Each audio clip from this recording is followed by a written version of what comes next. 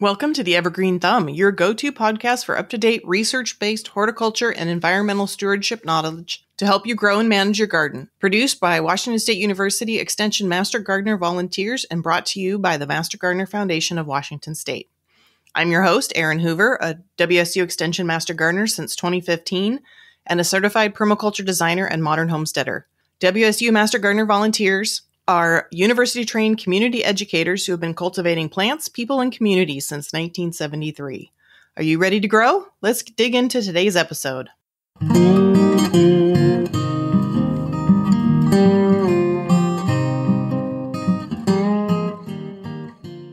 Welcome to episode 21 of the Evergreen Thumb. My guest today is Keith Dekker, and he's here to talk to us about PlantAmnesty and what they advocate for best pruning practices. Keith has worked in the horticultural industry for almost 50 years, including garden centers, greenhouses, nurseries, and landscape maintenance. For the last 27 years, he's had his own business focusing on the care of residential properties in the Pacific Northwest, mainly focusing on pruning. He's deeply involved with the Clallam County Master Gardener Program, dividing his time between the 3-acre demonstration garden in Sequim, teaching classes and workshops, and the many facets of an active group like Extension Master Gardeners. He is also a longtime member of PlantAmnesty, which is based in Seattle. Keith, thanks for joining me today. Welcome to the show. Thanks, Erin. So let's start off by having you tell us a little bit about yourself and your experience as a gardener. Well, I grew up in Chicago, moved to Colorado when I was in my early 20s, and then eventually moved to Seattle in 1990. I've been involved in horticulture pretty much along the whole way. My first job in Chicago was in an inner city garden center and florist. That was very interesting. And so over the Colorado and Washington State, I have been in greenhouses, nurseries, garden centers, landscape maintenance. So I've kind of touched on a little bit of everything. And luckily, you pick up a few things along the way. You're not always paying attention, but some things rub off. So once I was in Seattle, I started my own business working on landscapes at residential homes, and did that for roughly 23 years on my own. Moved out to the Olympic Peninsula 8 years ago. Continued to do it. I'm trying to retire. That's not working so well. But I joined the local Master Gardeners, the Clallam County Master Gardeners, in 2017. And it's a great group of folks. And so I'm very busy with them as well. So I'm getting to the point to where I don't have time to actually work for clients because I'm doing so much with the Master Gardeners. But that's good. All right. So I'm assuming while you were in Seattle is when you got involved with PlantAmnesty? Yes, I did. I was working for a nursery at the time. Took a couple years and worked at a retail nursery. I was in their little dingy lunchroom and bored and looking through the stack of magazines on the table for something to read. And there was the PlantAmnesty newsletter. So I was reading that, and it was pretty hilarious. And there was another one, so I dug that one out. And it was just really funny. And I thought, well, this sounds like a good group of people to meet. And they're local. And so I looked up one of their meetings and went to one meeting, and I thought it was really fun. Great folks. And then that's where it all started. It just kept going for years and years and years. It turns out that sense of humor was Cass Turnbull, the founder of PlantAmnesty.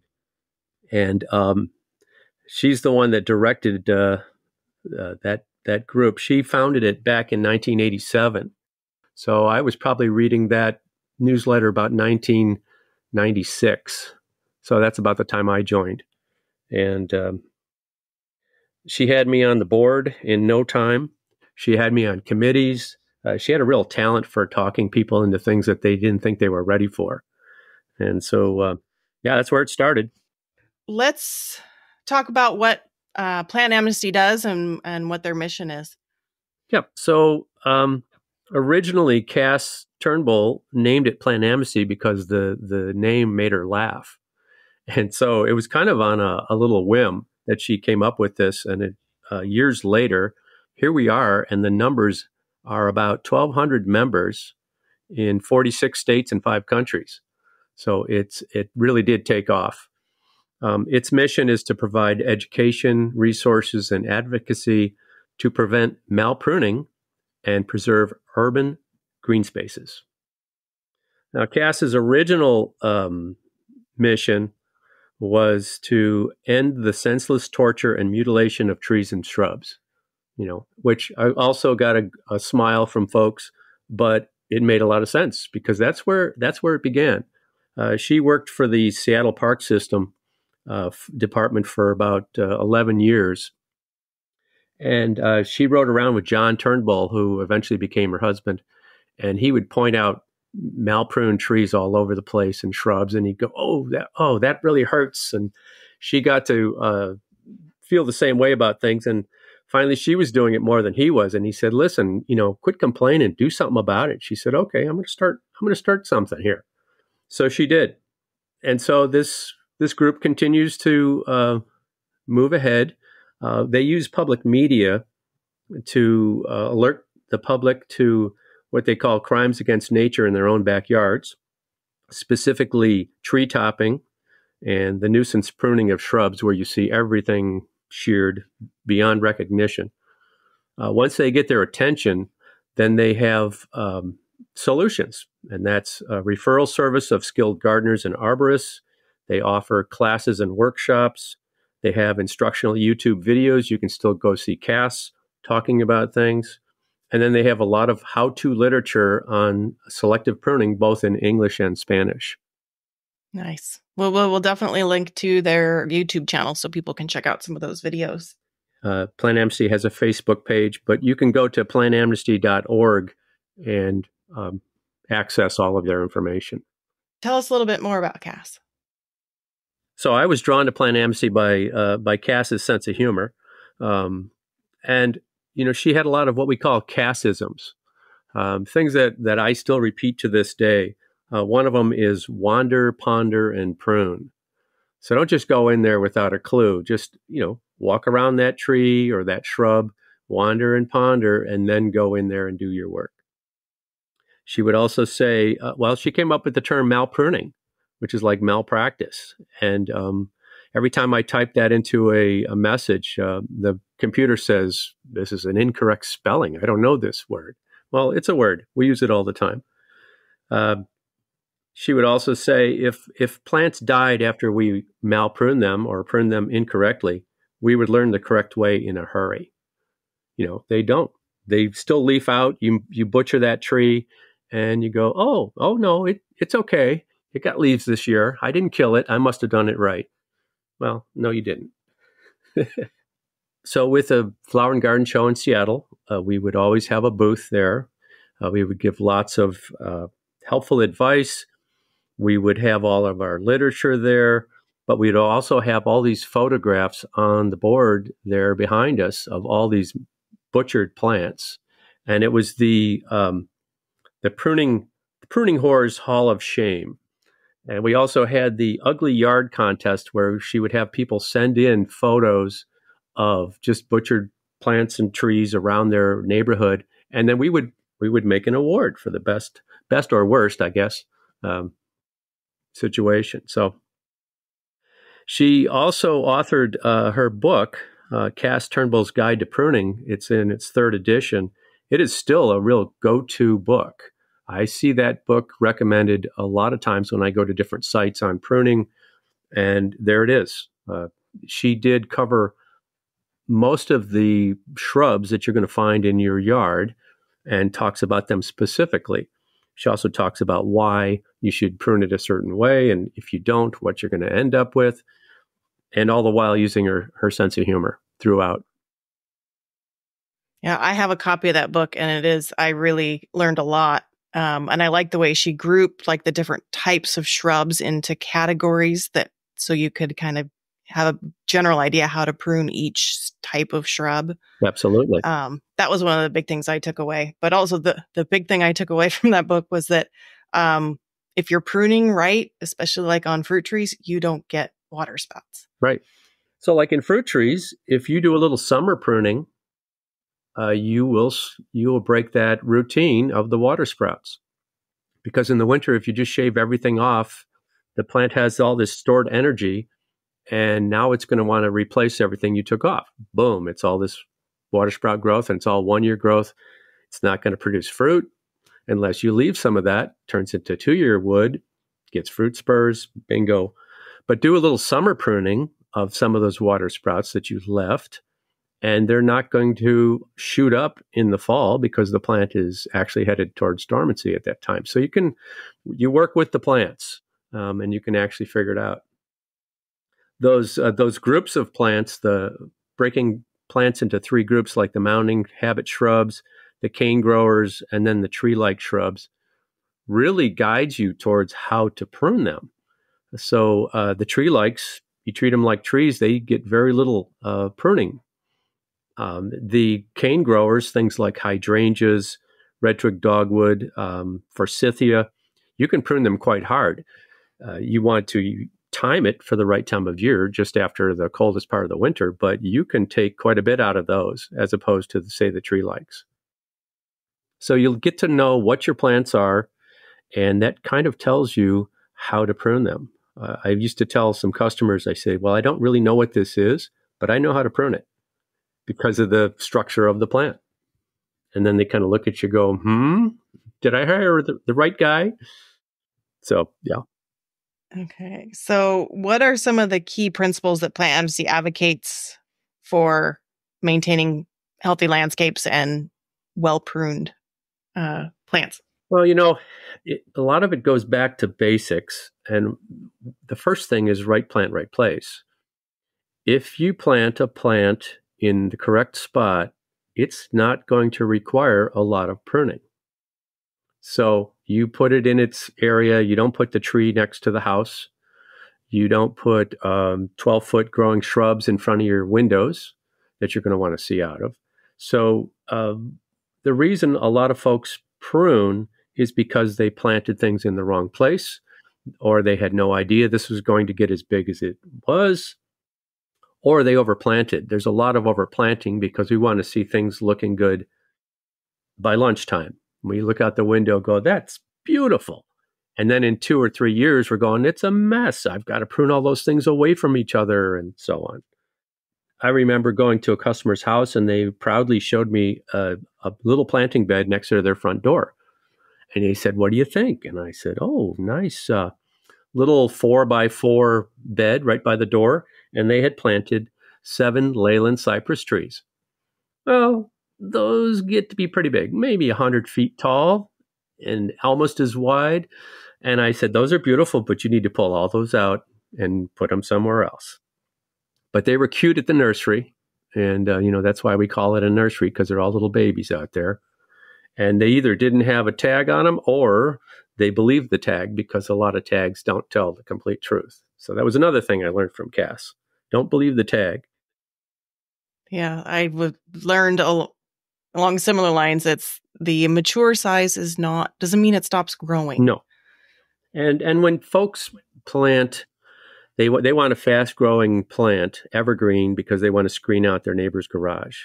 So they want something that grows in a hurry. So you say, well, there's a Leyland cypress that grows 3 to 4 feet a year. Oh, perfect. But it's not going to grow up to the roof line of that garage and stop. It's going to continue 3 to 4 feet a year until it gets to be a monster. So if you're not paying attention and pruning it right away when it gets to where you want it, you'll have to come back later and hire those guys with the lift truck, and they're going to come in there. It's going to be a much more expensive job than it was when they were younger. So right plant, right place. That's kind of the basis. But then you get into understanding a plant's response to the cuts you're going to make. So we pretty much deal in 2 basic cuts. You've got the heading cut, which is where you just basically cut the head off of a branch, removing that apical bud. And what happens when you do that? You stimulate the buds underneath your cut. So now you're going to get about 3 to 4 shoots coming out right below your cut. If that's what you're after, great. If you're trying to generate more branches on that side of the plant, or if it's a fruit tree and you're trying to get more growth out of it, there you go. But if that's not what you want to do and you're just trying to shorten your plant, then you don't want to use a heading cut. You want to use what we call a branch removal cut, or what has been known as thinning cuts. And you cut to another branch. You cut to something. You leave something, not just dormant buds. And then the energy can then go into that branch, and the growth will be much more contained, and you won't have to deal with a lot of excess growth or water sprouts or that type of thing. If you end up using the branch removal cut more often, you'll find that you're doing less pruning every year. I mean, there are fruit trees that I go back to, or Japanese maples, and you look at them and you go, I can walk right past that tree now. It's good. It's good this year. I don't have to do anything. So that's kind of nice. And that is just using the correct cuts. So that's really what they promote. One subject that Cass started with was tree topping. There was a lot of tree topping, and she had quite the campaign. We ended up with billboards. We went on TV. She went and spoke all over the state and other states, and it really did make a difference. There were a lot of arborists that started to join PlantAmnesty, started to become certified arborists, and learning why you should do some types of pruning and not on others. And we started to really gain on that. Unfortunately, it seems like things have changed a bit. I still see tree topping quite a bit. We also see a lot of shearing, all this excess shearing of everything. And PlantAmnesty would always teach how to prune without having to shear. Use the grab and snip method, selective pruning. If you selectively prune a flowering shrub, it doesn't matter what time of year you prune it, because you're selectively pruning it. You're leaving flower buds. If you're shearing it, well, yes, it does matter. You better shear right after bloom. Otherwise, you're not going to get bloom next year. I think the shearing epidemic has increased with the increase of power tools, and now battery operated power tools, where all these crews can just go out there, and you don't have to know what a plant is to work on a landscape crew, but you do need to know your shapes, circles and squares, and they obviously know those shapes. So that's what they do. They just make circles and squares out of everything, and sometimes it's comical if you're not going to cry. You come up to something and go, oh my God, that's a Japanese maple. That ball on the stick is a Japanese maple. I have pictures of all of this stuff. The other day I was at a store, and they had planted salal on the shady side of the building. Well, salal works in the shade. It's considered ground cover, although it's kind of a big ground cover. Grows in the forest here. And the crew must have come up against that and gone, those are kind of unruly. And they turned them into round balls and a hedge. And it's like, you're kidding. So it's a native plant. Yeah. So it's completely wrong for the plant, and the plant will sit there for a while and put up with it until it rolls over and dies, and then they'll put something else in there. But yeah, we call that parking lot pruning. Unfortunately, a lot of folks see that and they bring that home. And, Dad just got that power tool for Christmas, and he's eager to try it out. So, unfortunately, there's a lot of that still going on. Is there a way to correct or revitalize a plant that's been shorn? Depends on the plant. So, yeah, the answer is yes. There are quite a few plants that you can repair or renovate. It depends on what type of plant they are. So you go back to the types, and if it's a cane grower, say you have a hydrangea that's been a ball for years, and you just moved there and you inherited this poor shrub, you can take that down radically in the early spring, late winter, early spring, cut it pretty much to the ground and start over. You won't have any blooms for a season and maybe two, but if you don't continue shearing it, it'll turn back into its more natural state. So there are plants you can deal with that way. Some plants, if they butchered a tree so heavily, you may want to just remove it. And, that'd be a harder thing to do. But with top trees, they will produce the water sprouts because they're trying to replace what you took off. If you left those water sprouts on for some years, they will actually continue to branch. The weight will make them curve a little bit. They'll turn into more natural branches. So the tree could recover its original look. Unfortunately, when branches are stimulated via water sprouts, they are poorly connected to the tree. And so they are more likely to break off with snow load or winds or something like that. So it's not the best thing, but you can, if you leave a tree alone and let those water sprouts develop, it can develop into branches again. One thing I just thought of, because we've been talking about water sprouts, but a lot of people tend to refer to them as suckers. Yes. So I thought we might mention that there is a difference. Water sprouts are come off of a branch, whereas the suckers come from the ground level. Right. So the suckers will come up from the ground, and especially if you have a grafted plant like roses, or there are some trees that are grafted, and if those suckers are coming up from the ground around your tree, they're not coming out of the trunk, but they're coming out next to it, it's probably the rootstock. And it won't be the same plant as what you purchased and planted. So in the spring, you'll see some flowering plums that will be pink and white. And you go, oh, that's interesting. They don't sell them that way. What happened is some suckers came up and intermingled in there. You didn't really notice it. And when it blooms, you go, oh, it's got different colored flowers, which is okay, except that suckers do eventually take over. The rootstock is quite strong, and so they will take over the rest of that tree. Or rose. A lot of times the roses will revert to rootstock, and that rose that you purchased for its fragrance and its color will slowly decline while the suckers really take off. So it's good to pay attention to where they're coming from. Water sprouts are up there on the branches. They're a response to your pruning. So aside from shearing, what others are some other common pruning mistakes? Well, a mistake that a lot of folks make when they're removing a branch from, say, a tree or a large shrub is they know what they want to do. They've got the tool, and they just make it in one cut. The problem with that is most times there's too much weight on that branch. So when you make that final cut close to the trunk, it strips down the bark as it falls. So what you do is you take the weight of that branch off first. So you make a 3-step cut. You make a little notch about a foot away from the trunk on the branch, on the underside of the branch. Then your second cut is on top of that. Boom, the branch snaps off and it's out of the way. It falls on the ground. You've got a 1-foot piece of branch left on the tree. Now you can make a nice, concise cut and not have it strip down the tree. So that's something I see a lot of.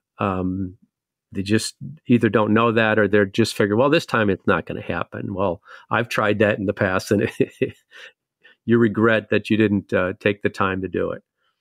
The other thing is you need to pay attention to where the branch collar is on your tree. Don't make a flush cut on the tree, or you're going to open that tree to rot. You're actually wounding the tree itself, the trunk.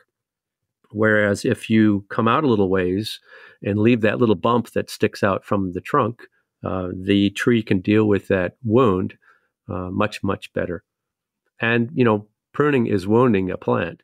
All those cuts that we make does wound the plant. And, a lot of folks say, oh, the plant feels so much better now that you're finished. And I'm like, no, it doesn't.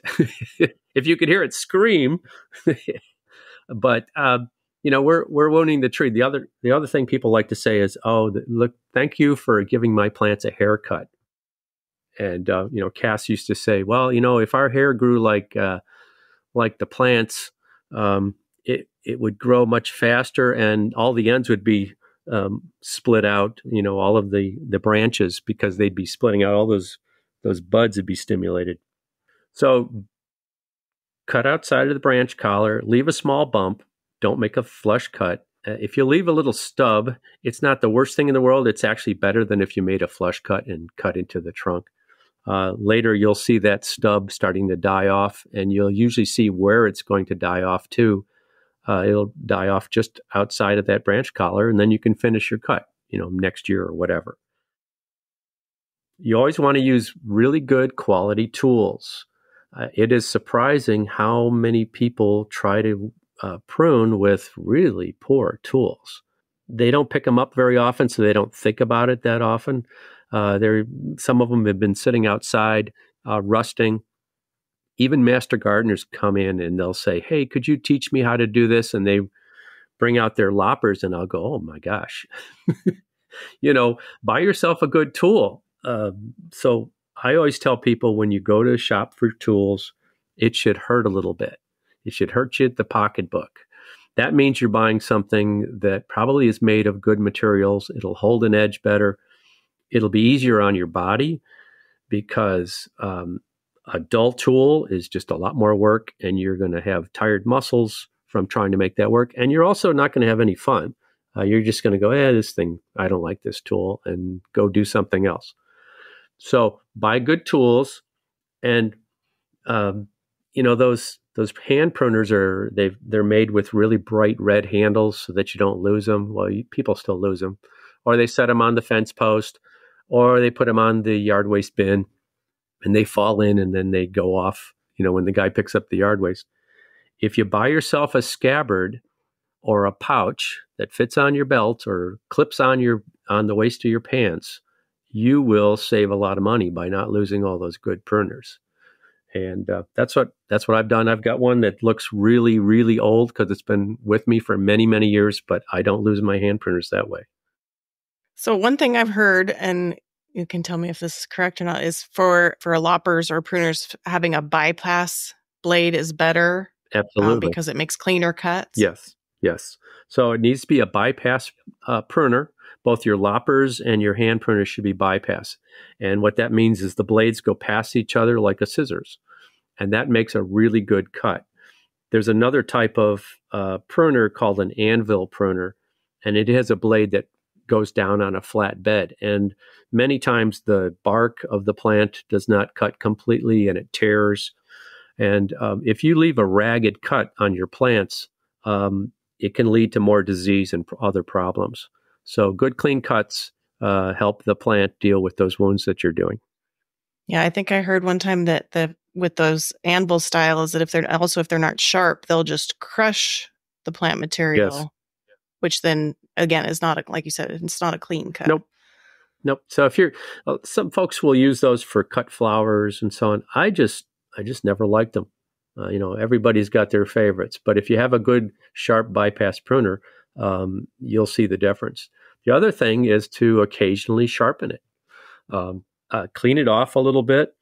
You can use something like Lysol or just isopropyl alcohol to soak it a little bit. I just spray it on. Then I'll use a little scrubby, like they have those kitchen scrubbies, to take off the gunk. Once that's off, I'll maybe sharpen it a little bit. I'll use a very fine file to put an edge on that blade, and you only sharpen the one blade, and you sharpen it on one side. Then you put a little bit of lubricant on it, and it's like a new pruner. It's amazing. You say, why didn't I do this before? And some of the lubricants that they now have, I buy one that's a plant-based lubricant. It lasts so much longer than those petroleum-based ones do, and then you don't have the mess as well. So I do that occasionally. Sometimes if I'm with a customer or a master gardener, they'll have their tool, and I've got my truck with my stuff in it, and I'll go, here, just a minute, and I'll run through it real quick and tell them what I'm doing and hand it back to them, and they're just amazed at how much better that tool is. So buy good tools and take care of them. So how does limbing up a tree affect the health of the tree or its overall function? Well, the reason for limbing up a tree can be a couple things. One is access. You're tired of hitting your head when you're mowing around that tree. You've got people there's a sidewalk, there's children playing. You want to get those branches out of the way. It also can be for the looks of the garden. It's really nice to see past a tree. So instead of topping the tree and making it smaller because this thing seems so big, limb it up a little bit. You don't have to deal with those higher branches and you can see past it. So a lot of folks with view, they say, oh, that tree's in the way. Well, the tree is part of the view. So maybe limb it up a little bit, maybe take off a few crossing branches and lighten it up a little bit, and you can still have your view, and then you still have a tree. When a tree is very young and you just planted it, you don't want to take all those lower branches off right away, even though you will eventually, because those branches are feeding the trunk of that tree. So it can actually adversely affect the growth of that tree if you take and strip everything off except for those high branches, because that's what you're going to keep down the road. So you can slowly limb those trees up as need be. So one thing that I heard, and maybe you can tell me if this has been your experience, is particularly with evergreens. If you're limbing them up, it can affect the ability of those lower branches to handle a snow load. Mm-hmm. Yeah. So evergreens, and of course it depends on the evergreen and what their growth habit is. Evergreens are more susceptible to snow load because they're evergreen. They are going to catch more snow. Some evergreens are more brittle than others. You can have pines breaking with a snow load where some other conifers will not have that same effect.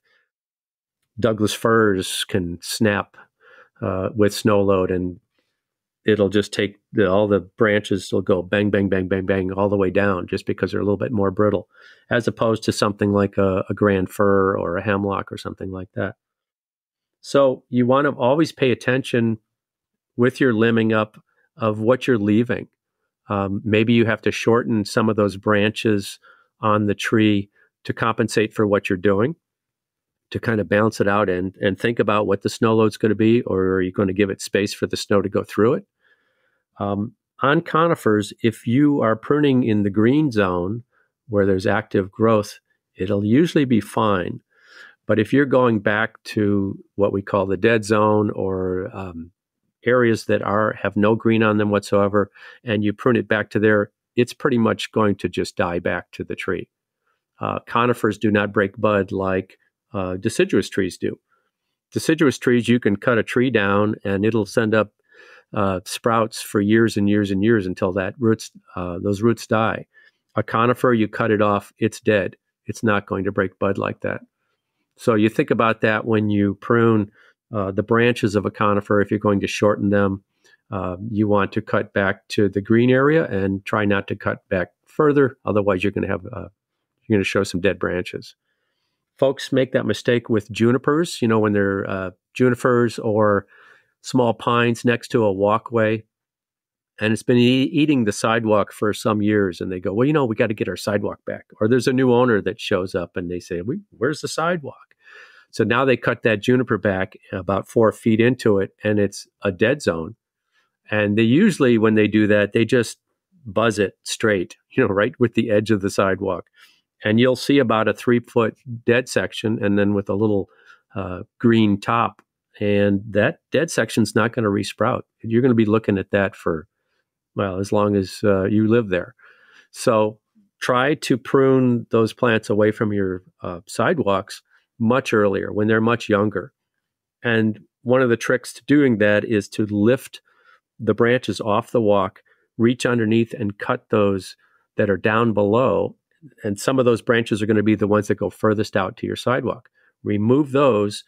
And then when you let the branches down, you'll see, it still looks natural. All my cuts are hidden. I can go ahead and finesse that edge now without making it look really bad. So the trick is to cut. If you're going to be making pruning cuts, make them earlier than later. Same goes with trees and shrubs. If you're going to reduce the size of something, do it now while the cuts are small. Don't wait till you're making really large cuts, 3 or 4 inches across, because then the tree or shrub is going to have a real hard time dealing with those big cuts. So we talked a little bit with fruit trees and doing some summer cuts to help prevent water spouts. Are there other timings specific for certain types of plants to make cuts? Yeah, most of your pruning is done, well, on deciduous plants. Most times you're going to be pruning during the dormant season. The leaves are off. You can see the structure of the plant. It's easier to figure it out at that time. Or the spring when plants are starting in their active growth and you want things to branch out or get it off your driveway, that type of thing. Spring is usually the time to do that. If you're doing summer pruning, and you're pruning after the longest day, so say you're pruning after July 4th, you'll have very little growth happening after that. So with a hedge that is very vigorous, you pretty much only want to prune it once a year. You'd rather not be out there several times.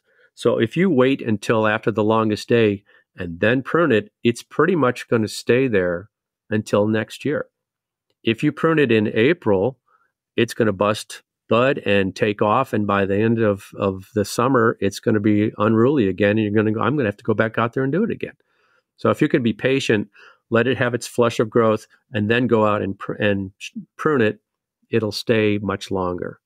You can also use that technique with other shrubs and so on. When with the longer days, you'll get a lot less growth after that. So fruit trees, we do summer pruning, and we do summer pruning in late July and in early August. And what we're doing is we're reducing some of the water sprout growth that is in there. We're also pruning some of the excess foliage away so that the fruit can ripen. It'll get more sunlight, more airflow, less issues with insects and disease. And then if you look at that tree in the winter, you'll go, oh, there's not near as much to do.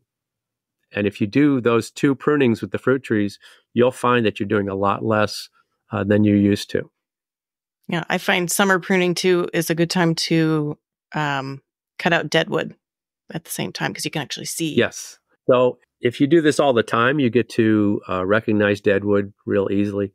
But if you don't, it's real hard to tell what's dead and what's not. So in the summer, after things leaf out, or in the spring, after things leaf out, you'll be able to see what's dead and what's not. And also, if you don't know, you scratch a little bit of bark away with your hand pruner. And if it's green, just wait. You know, we had some severe cold weather this last winter here in Western Washington. A lot of plants got hit very hard. And so it's a common topic of conversation with homeowners about what they lost. And some of those plants will come back and some of them won't. But the big message is to be patient, because in the next few weeks, with the gradual warming of the temperatures, we'll know what's live and what isn't. And the plant will show it to you, and then you can say, all right, yeah, that's worth keeping. I'll prune it to the live and let it continue. Or it's starting to sprout at the very ground level, and you say, well, no, I'm not going to wait for that to get big again. We lost we think we lost 3 Escallonia with that deep freeze. Oh, yeah. Yeah. I'm waiting to rip them out until I'm sure they're not going to leaf out. So, yeah. So top of the list is Escallonia. Everybody's Escallonia froze down. And it's going to depend on how established your roots are as to whether that's going to come back. So if they weren't very established, it could have killed it all the way. If they are established, cut all the dead, which is probably going to go to ground level. And if it starts to sprout from the base, it could come back fairly strong with a good sized root mass. Ceanothus, all over town, dead to the ground. And the jury's still out on whether any of that's going to come back. I'm going to take a look at some tomorrow, as somebody described, and see what they look like. But you can imagine homeowners that had an entire huge screen of Ceanothus or Escallonia, dividing them from their neighbors or whatever, and it's all brown now, just shot. And so, you know, a lot of these plants are on their northern edge of their range, and we're kind of lucky that we've been able to grow them this long.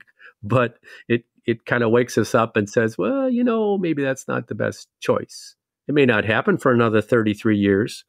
But maybe it's going to happen next year again. So it's up to you whether you want to continue to use those plants.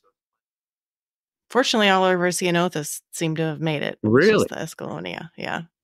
And they were pretty young, so. Wow. So where do you live?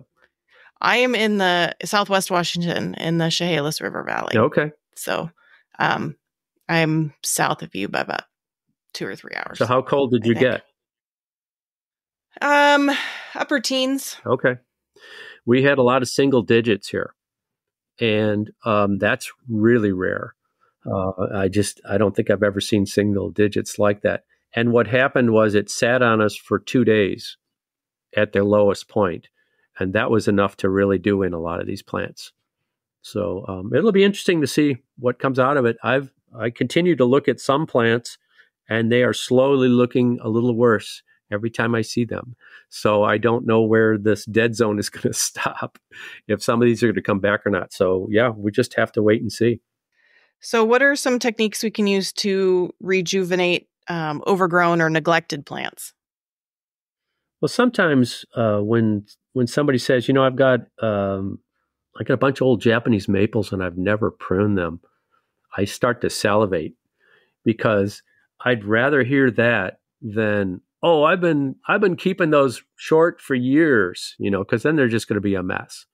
If they haven't done anything and they've just been neglected, then it's just a matter of deadwood, which is a really therapeutic thing to do, is just to go out and do deadwood. Or you've got some crossing branches, maybe you're limbing things up, but you can work with it. You have something to work with. Maybe you go in there and pull out all of the surrounding plants because they don't need to be there anymore, and you're trying to show this beautiful tree that's hidden in there. That's kind of a nice thing. If the plants are really malpruned, it really comes down to what kind of plant they are. So you can renovate those cane growers. If they are mounding shrubs, you have to make a determination, is it worth it or not? Some of them, you can just leave them grow out of that shearing, and they'll start to form branches again. Unfortunately, when you shear a plant, the inside is dead. If you spread it open, you'll look inside, it's all dead. And the reason is it doesn't get any more sunlight because of all those little heading cuts that you've been using with the shears. So if you ignore that and let that plant grow out, it can actually look a little bit natural down the road, but it may take a while. Others are you just say, I'm sorry, but that's too ugly. Life is short. I'm going to plant something that I really like and pull them out. So it could be a mixed bag. It can be a real mixed bag. I had someone send me a picture of a sheared tree and ask me what it was. And I'm looking at it. I'm like, I'm really not sure, because it was all sticks. And I think it was like a dogwood of some kind or something. And I'm like, just replace it, because he just moved into this property. So I'm like, you might as well just put in something you really want. Exactly. It would take years for that tree to come out of it, and maybe it never would. Maybe they really impacted the health of that tree, and it's a slow decline. And why watch that out your window? It becomes very hard to identify a lot of plants that are sheared. I'll look at plants outside somebody's house and go, well, I know that's a holly. I know that's an escallonia. I don't know what that is. I don't know what that is, because all of the character has been taken off. So that really nice leaf texture that you saw at the nursery no longer does that, because you're shearing it heavily. It doesn't really bloom anymore, so you can't use that as an ID. So it becomes difficult. They're just little green blobs. And that really wasn't the intent. There's a real disconnect between either what the homeowner had intended, and now they shear because maybe the tools got to be more fun. I don't know. Or in landscapes, say it's a commercial landscape, there was a landscaper that designed that with texture, color, evergreen, deciduous. They had reasons for it. This is going to grow tall. This is going to cover the ground, and so on. And then years later, a different manager is caring for it or not caring for it, and has a crew out there with their machines. And there is no longer any resemblance from that original plan. It's really a shame. I hope that landscaper doesn't live there anymore and doesn't go by there every day on his way to work. So one of my bigger pet peeves is when a lot of the smaller cities that don't have actual landscaping crews, Mm-hmm. and it's just, like our city has, it's 2 people. We're a really tiny town. Mm. And none of them have any landscape experience really. And we have these beautiful flowering cherry trees in town, and they just butcher them like every 2 or 3 years. You should go talk to them. Just say, and what I see also is spring flowering trees like flowering cherries or flowering plums. They come out early. They're really the only reason to have those trees out there, because you're not producing fruit in a flowering cherry. The flowering plums don't produce fruit. So it's the flowers. And a lot of times the crews are pruning them before they flower, or while they're in flower. They're driving down the road to dump off the branches, and all the flowers are flying out the back of their pickup truck. And you go, come on, give it 3 or 4 weeks before you go in there. Let them bloom, and then do some of your pruning. But they really don't know. It's on their schedule, and those trees look kind of wild. So they are out there to contain them. I think it's worth talking to some people. It's hard not to sometimes. I keep myself from walking into buildings and going, did you pay somebody to do that? But I think with a city, caretakers, they would probably appreciate a little bit of education and just say, you know what, you actually can do less work by doing it this way than the way you're doing it. So does PlantAmnesty have any resources for like how to approach cities or city governments or crews? Well, they've worked with the city of Seattle for quite a while on their tree ordinance, but they do have a referral service with licensed arborists, which is a good resource. If you had a arborist that came out just to talk to you about pruning practices and paid them for their time, you'd learn a lot. You could also have some of them do the work, but that's a great resource. You also have licensed gardeners that are out there with a lot of knowledge, and they could help guide people. They not only do the physical work, but sometimes they do what's called garden coaching. The homeowner really would like to do some of the work, but they're kind of clueless as to how to approach it. So you really want to use these folks as a resource because they have a lot of knowledge. And those ISA certified arborists, they're very much up on the current practices. Is there anything else that you would like to add about pruning or PlantAmnesty? We talked earlier about time of year on pruning. I just wanted to mention that there's winter pruning, spring pruning, summer pruning. Don't prune in the fall. You really shouldn't be pruning anything in the fall. A lot of folks will try to tidy things up at the end there before they're going to hibernate in the house and watch football all winter. But don't go out there and prune things hard in the fall, because it's going to generate young growth going into the coldest part of the year, and you'll lose more plant material that way than if you just wait until after the winter. So try to get all your pruning finished by August. And then also in the fall, a lot of plants are stressed. They're drought stressed, and you really shouldn't be pruning hard on plants that are stressed. A lot of folks forget to water their plants. And when we get droughty periods, which we're getting more and more of, by the time fall rolls around, a lot of your plants are very stressed. And the best thing you could do for them is give them a good drink of water. Well, thank you so much for joining me. This is great pruning information, and I'm glad to share PlantAmnesty with gardeners in the area as well. Yeah, have them look up their website. They're a lot of fun. I looked up their website, and it said it starts out with, "We have a sense of humor and we have a mission." So they are continuing the Cass Turnbull theme there, which is great. Yeah, and we will link to their website and their YouTube channel and things like that too. They have a lot of YouTube videos that are great resources. Yep, so it's a lot of fun. All right, and we'll probably have some other WSU publications on pruning as well. Good. Well, I expect you to go after those 2 people that are pruning in your city and get them on the right track. Thank you for joining us on this episode of The Evergreen Thumb, brought to you by the WSU Extension Master Gardener Program volunteers and sponsored by the Master Gardener Foundation of Washington State. We hope that today's discussion has inspired and equipped you with valuable insights to nurture your garden. The Master Gardener Foundation of Washington State is a nonprofit organization whose primary purpose is to provide unifying support and advocacy for WSU Extension Master Gardener programs throughout Washington State. To support the Master Gardener Foundation of Washington State, visit www.mastergardenerfoundation.org/donate. Whether you're an experienced master gardener or just starting out, the WSU Extension Master Gardener Program is here to support you every step of the way. WSU Extension Master Gardeners empower and sustain diverse communities with relevant, unbiased, research-based horticulture education. Reach out to your local WSU Extension office to connect with master gardeners and tap into a wealth of resources that can help you achieve gardening success. To learn more about the program or how to become a master gardener, visit mastergardener.wsu.edu/get-involved.